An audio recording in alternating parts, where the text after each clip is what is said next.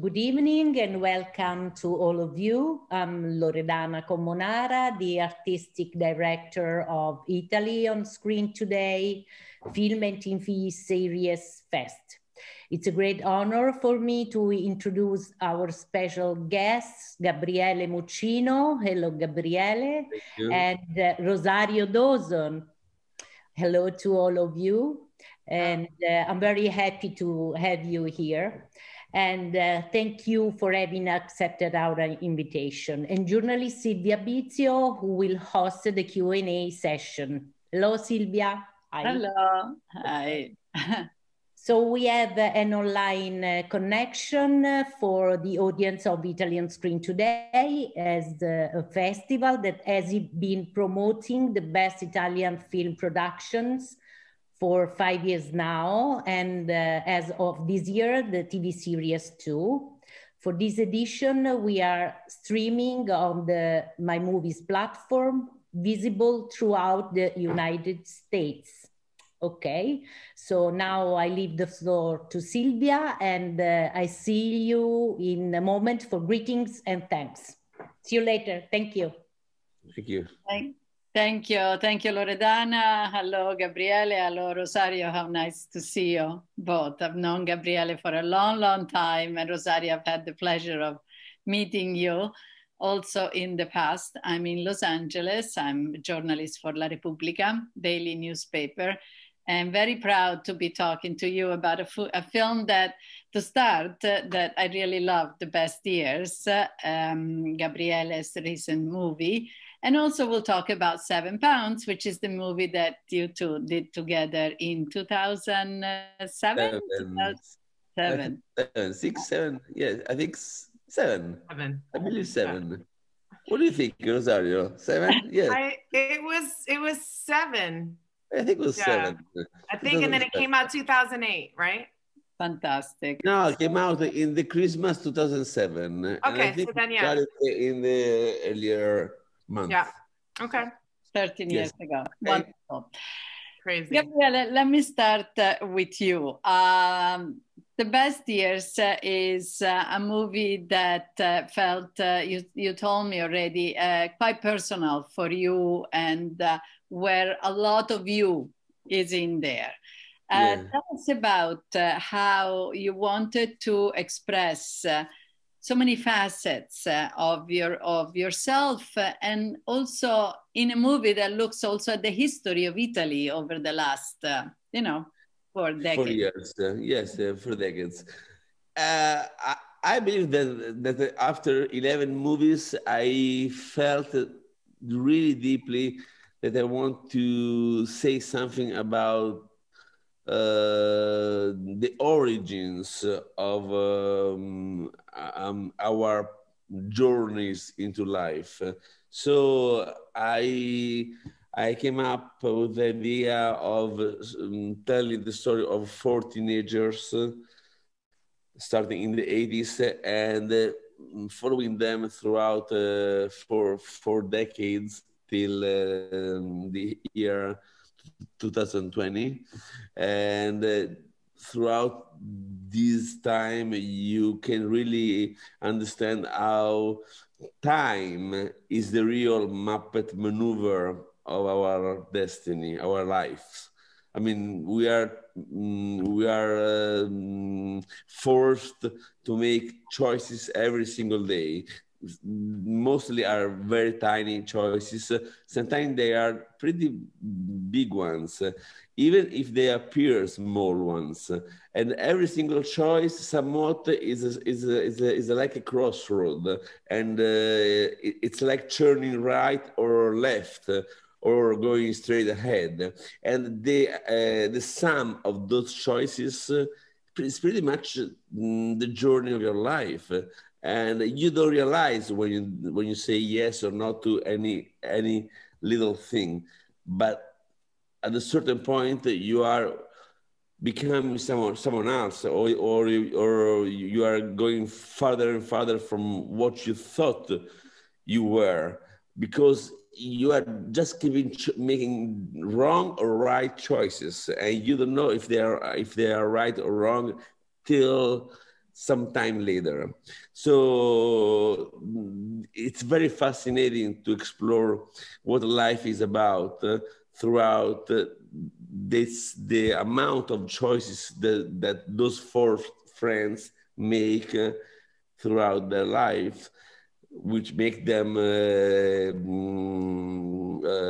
conflicting, fighting, and then reuniting, and then realizing things that went wrong and why, etc., etc., etc. But I think there was, I mean, this movie was the best way to explore human relationships and also how the human being it's how vulnerable and volatile is the human nature, and we can fall down or achieve incredible achievements just making the right or wrong choices, and we never know what is the real answer, and it's very fascinating to tell the story. It was very fascinating to write it, to tell it, and I think the movie came out extremely emotional and inspiring, because it's very, very easy to relate ourselves with the characters, and that makes me proud. To relate to each one of them with their own peculiarities. In particular, of course, these are four friends, three men and one woman, and the story it really centers and focuses around the evolution of Gemma, who is wonderful. Yet another film in which a woman is kind of at the core of your stories, Gabriele. Yeah, but at the end of the day, women are always the center. We are trying to understand. We are circling around women the entire life, and our entire existence as men is always trying to understand the incredibly mysterious universe that is in a woman's mind. And unfortunately, we are not so sophisticated, and we are always a step behind, or 2 or 3 steps behind. So the mystery of understanding a woman, it's what makes probably love and a relationship so intriguing, so articulated, so complicated, and to really understand, find the key of a real common ground. It's an incredible achievement, and I wish to have the map to navigate into that. This film is also, as I mentioned before, like a who's who of Italian cinema today. You have amazing actors, some of the best actors working in Italy today, incredible composer. Tell us a little bit about, how you put together this team. Yes, I worked with 2 out of 4 of them in my previous Italian movies, even before coming to work in America. So I met Claudio Santamaria, one of them, in the 97 in my first feature. I met Pier Francesco Favino in my third feature, which was done in the year 2000. And then I always try to work with Kim Rossi Stewart, who is an excellent Italian actor, and I never had a chance. And this time, finally, he was able to say yes to my offer. And then there is Gemma, this incredible actress we have in Italy that I always thought to be the perfect incarnation of this type of woman. Michela Ramazzotti, of course. Sorry, yes, Michela Ramazzotti. She's so lost. She has so many fears to be abandoned, being an orphan, that she tries to feel this lack of love with men, but that's not the right way to fulfill her emptiness. So basically, we follow her journey, and we realize through her eyes that basically she met the love of her life when she was 16, and then the rest of her life was just trying to understand who she was. But most simply, she found already herself when she had eyes ready to capture reality and truth. And then growing up, we get messed up by life, and sometimes we don't see things how they really are, and it becomes easier to be let down by people, to stop believing in love, and to lose the path towards happiness somewhat. And the journey of this character, Gemma, is pretty much a big circle that ends the moment that she finds her center and realizes that she doesn't need another man to lean on someone, but she can count on herself, which seems a simple way to be in the right place, but it's not that easy at all. I mean, and women have so many obstacles given by the society.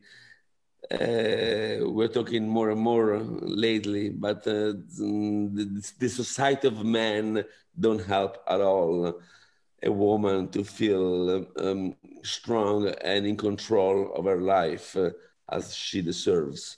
And so this is pretty much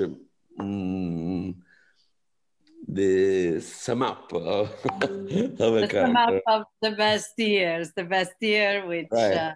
is a new movie, just came out in Italy this year. And I would like to take this opportunity to actually open now the conversation to Rosario, a wonderful actor who you, Gabriele, you work with in 7 Pounds. And I would like a movie that somehow, as you were talking, I kept thinking about that role, Rosario, that you played, and how that journey that your character went through. Tell us about that character and your encounter with Gabriele. What was your first reaction when this crazy Italian guy showed up and said, work with me? I have to say, I'm like mesmerized listening to you, Gabriele. It's been too long. And, you know, being able to bring Emily Posa to life was just so powerful. And what was so wonderful was that we didn't have to do it right away with cameras. We had a really, really long time doing, and just weeks of working on scene for scene for scene, going through the film in completion, and just working on all of the different, you know, sort of textures and tones of what we were wanting to achieve. And so it's, for me, it's like, it's so wonderful, mira que lindo. It's so wonderful, you know, hearing, you know, Gabriele, you talking about your new film, because so much of those themes about just the real sort of emotional reality of people and the experiences they're going through, you know, that was the thing that was the glue for us in every single moment that tethered us to what we were doing, was what was emotionally happening for this person in that present second. Every single scene we did had to feel real. He wouldn't let Will go into any kind of expressions. If he started doing the furrowed brow, like, oh, this is the serious scene, he'd go, what is this?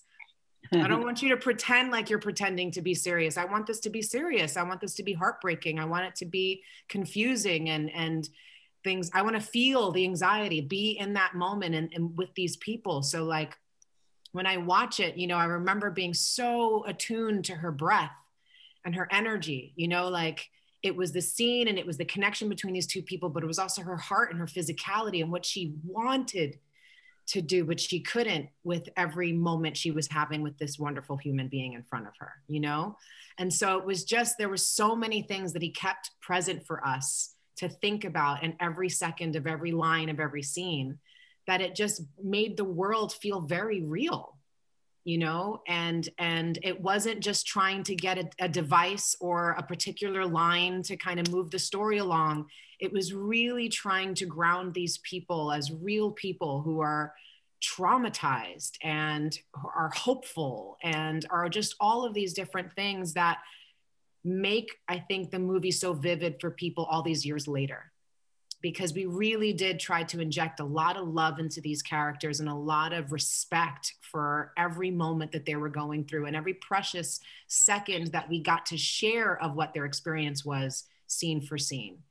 And I remember, I do, just listening to you right now again, Gabriele, I'm thinking about, we're doing this scene in a field, and because the grass was really long, you know, we couldn't keep going backwards and forwards. So we had to like kind of go in a roundabout way, Will and I, and no one else could go up there. So Gabriele has this like big dictaphone thing, and he's screaming at us to like hear across the field, Will, I need you to be like a newborn baby boy. Action. And we're looking at each other, and it was like, I think he means more vulnerable. Like beautiful. He wouldn't give these like super direct notes where it was like, just be more angry or just be more, which sometimes I feel like people can cheat with, you know, like just get enough of that emotion in there so people will get what we're trying to say and then we can move on. No, like think about what a naked newborn baby boy is. It's shivering, it's screaming, it's feeling air on its body for the first time. It's feeling what touches for the first, like it brings to mind so many different things that you can't even just articulate it. It isn't just one furrow of the brow or something. It's a whole robustness of presence, of feeling. And I got so much from that experience filming, you know, with you, Gabriele, and just how serious you take this, this is storytelling at its finest. This is the ability to really deep dive into a person's experience in a way that makes it universal for everyone. If you try to be as honest about it as possible, you know, and not just be yourself and do your cheats, but really try to bring to life who this person is in this moment. And it was beautiful. And I love Emily Posa. I love that character. I love that experience. And I love every single time someone stops me to talk about what their experience of watching that film was. Okay. That's really moving. And I forgot what I said on the field, but makes sense that I said that. So I can believe it. Remember it word for word.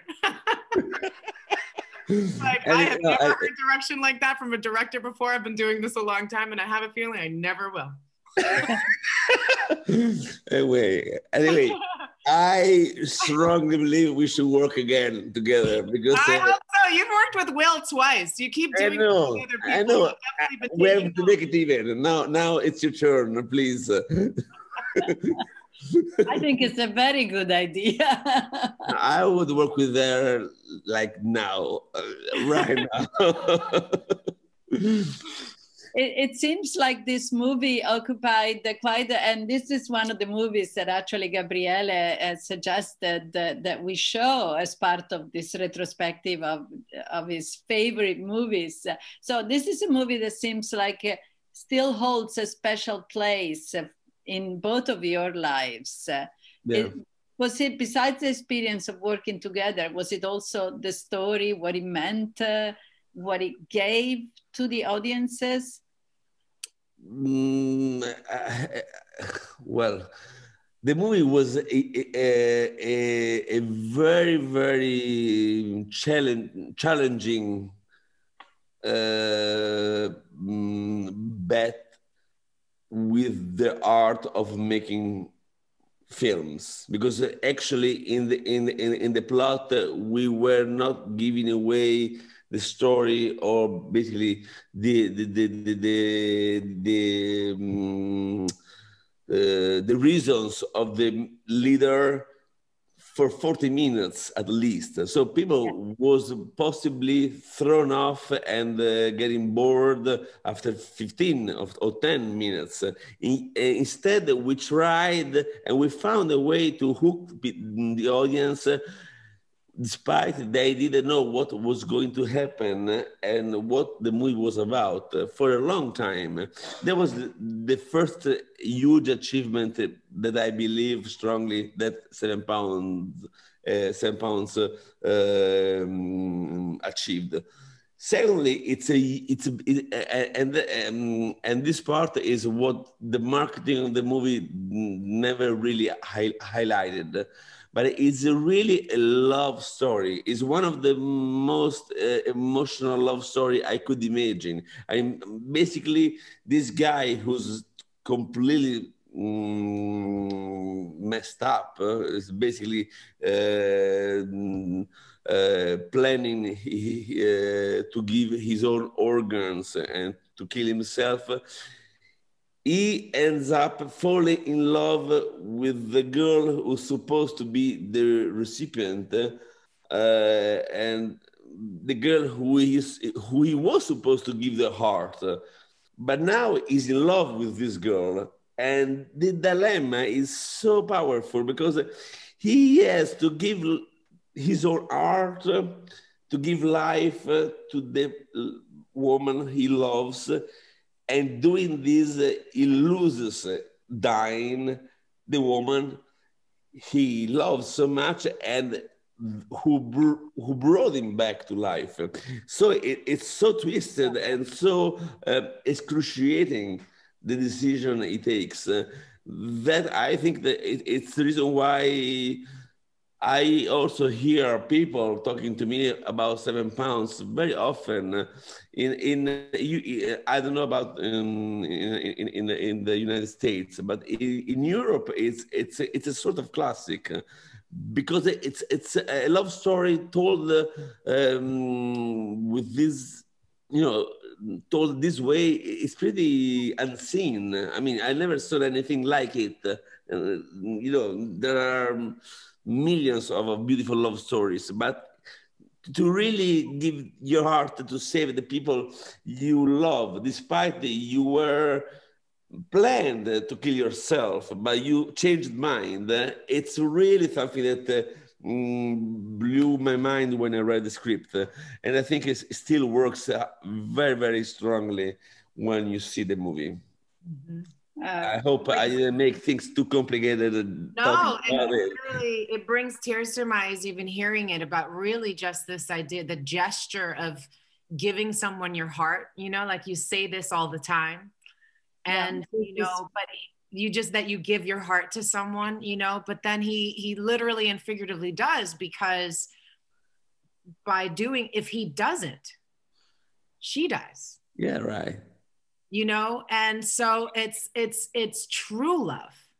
Like, it's really such a beautiful, there were so many moments. I felt so grateful being able, I remember auditioning for this and I had thrown tissue or something across the room and it hit the casting director. And he had been crying because of the audition or something. And then I threw tissue, but it hit her in the face or something. I can't remember. And I was I went from probably nailing this job to just losing it in 2 seconds. I was just oh my God. And I remember going home and just being super emotional. I have to do this film.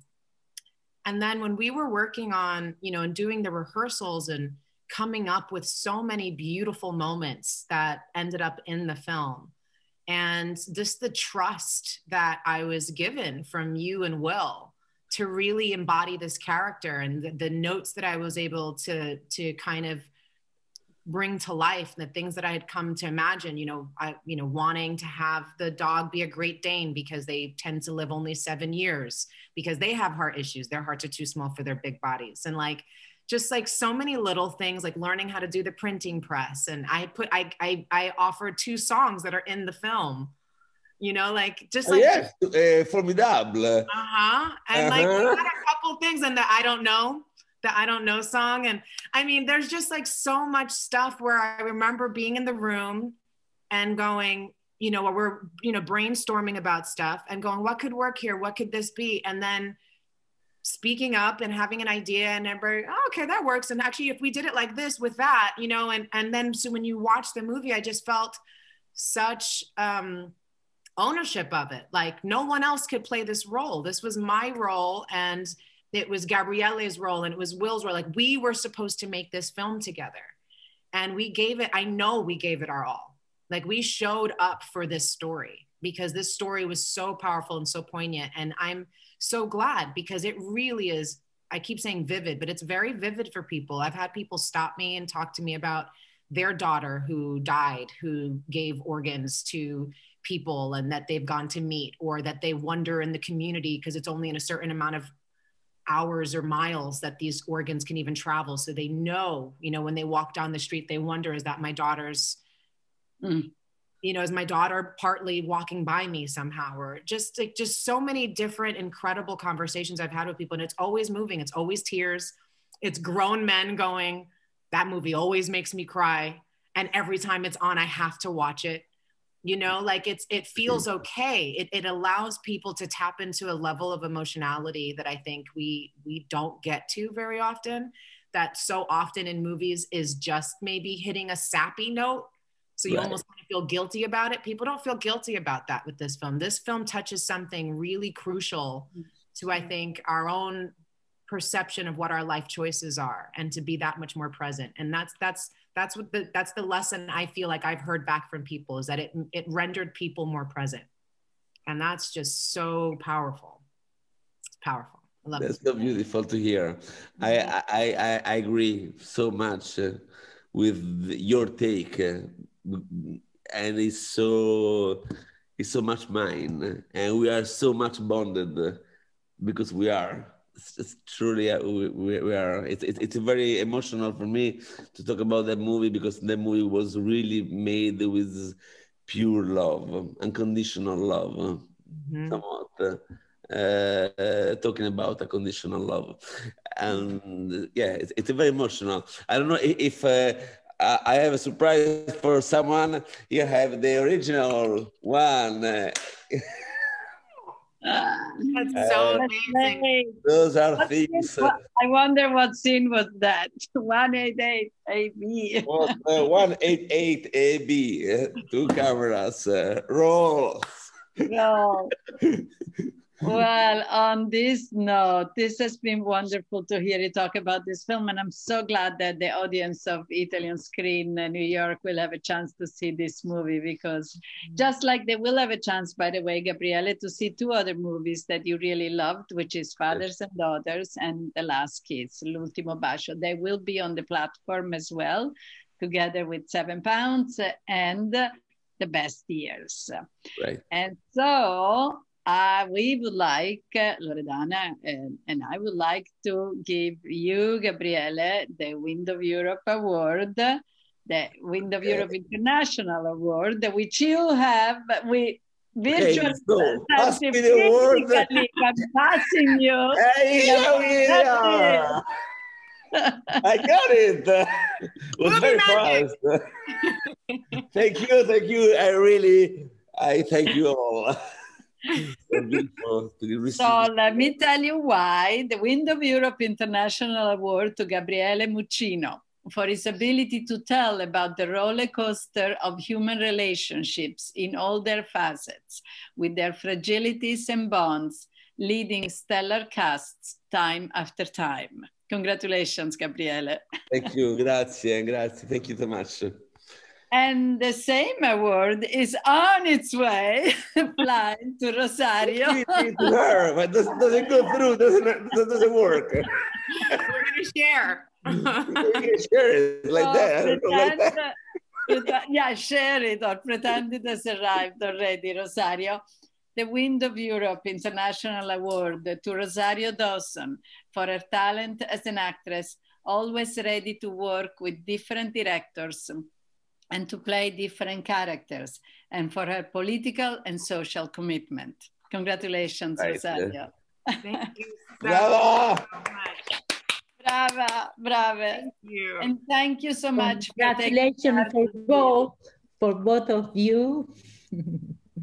Grazie. Loredana, back to you. Thank you so much. Okay. So much. So back to me, I just would like to thank the audience that listened to this interesting conversation. And so thank you for being here with us. I thank the Italian Ministry of Culture, the Italian ambassador to the United States, Armando Verricchio, the Italian Consulate General, and the Italian Institute of Culture of New York for their support. And thank you again to Gabriele Muccino and Rosario Dawson and Silvia Bizio too. And greetings to our audience and stay tuned with us. Thank you very much to everybody.